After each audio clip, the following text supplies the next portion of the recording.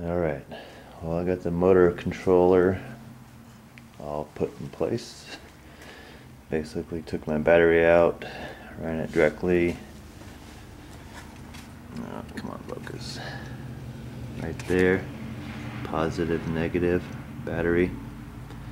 The green, black goes to the motors, to each side here. Had to have the positive and negative for two controllers from the receiver. The S1 there and the S2 control each of the motors.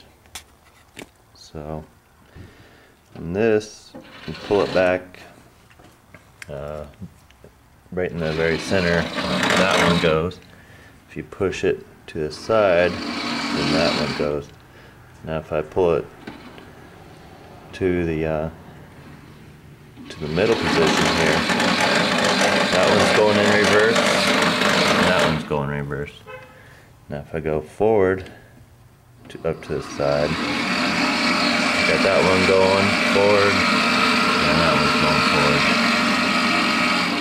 So now pull it to the back. Now if I want to turn, I go to the opposite directions.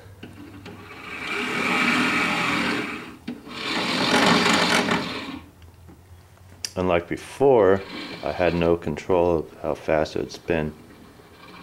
So now I can barely touch the stick here. I can make it go slow.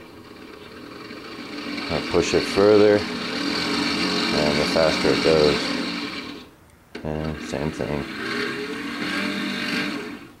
And the same thing for turning.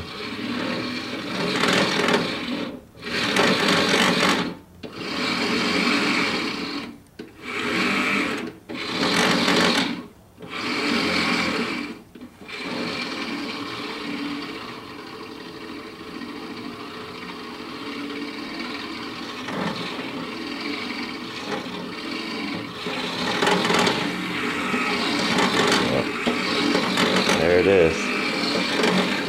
The cool thing is that this receiver is just on its own. It's receiving power directly from the battery. So before I had, the battery in here, which I don't need anymore. So it's going to eliminate all this mess here. So definitely going to make things a little bit easier. The switch that I had in the last video, this is not going to work. Basically it was a one-way switch. It did not go forward or backwards. I hit the stick here I'm going to use this one, keep it in place, which is normally your throttle for your aircraft. I was hoping that would bring the blade up and down, but pull it back, it turned it off, pushed it forward, it was full on, no reverse, no forward at all. So back to the drawing board on that one, and we're getting there.